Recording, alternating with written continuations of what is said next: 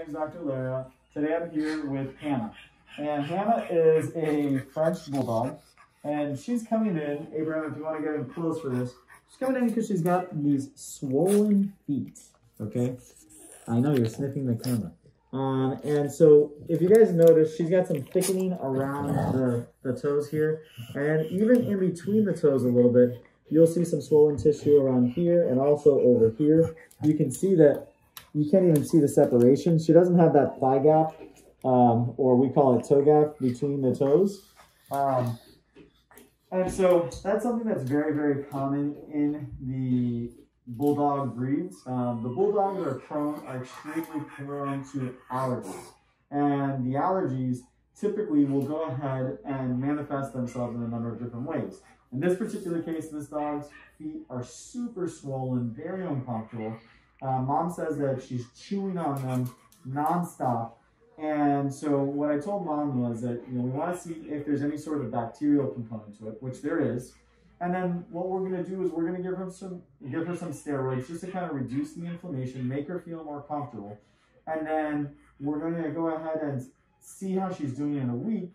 And most likely, if not this time around, sometime in the future, she will most likely have to be on long-term management for allergies.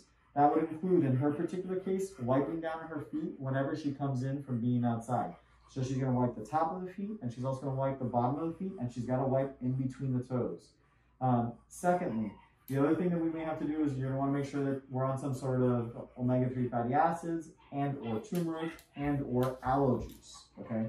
The last thing that we'll want to do is there may be a medication like Apoquel, Cytopoint, or Atopica are the most common allergy medications that we use to go ahead and manage seasonal allergies, okay?